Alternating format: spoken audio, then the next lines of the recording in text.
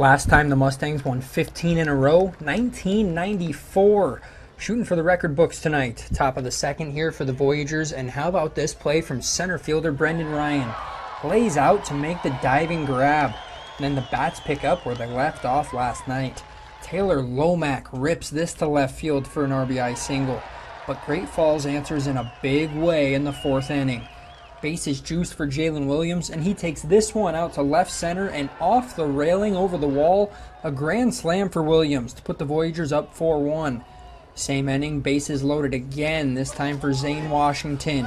And Washington takes Ethan McCray yard to center for the second grand slam of the inning. Great Falls jumps ahead 9-1. Mustangs trying to chip away.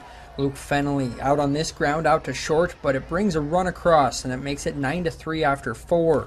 Now bottom 5 and Alejandro Figueiredo at the dish. He takes one up the middle for an RBI single. It's now 9-4.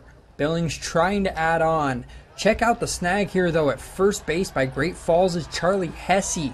That helps hold off the Mustangs and snap the winning streak at 15, 9-7. In Billings, Alec Boffinger, MTN Sports.